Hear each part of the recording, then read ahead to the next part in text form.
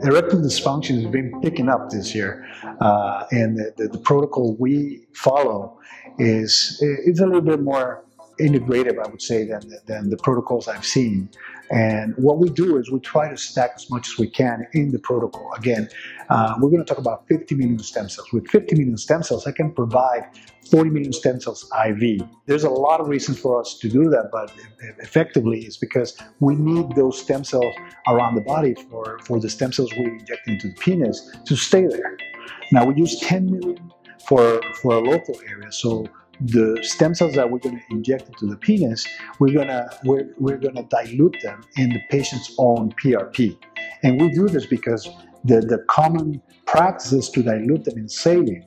But I've seen better results when we dilute our stem cells in the patient's own PRP, even for any other type of application, like facial application or joint application. So by doing that, we improve the outcome of the treatment. The protocol that we follow is, first, we provide anesthesia, local anesthesia for the area, either side of the penis, and then we do 5 shots. And in each shot, we provide 2 million stem cells along with PRP.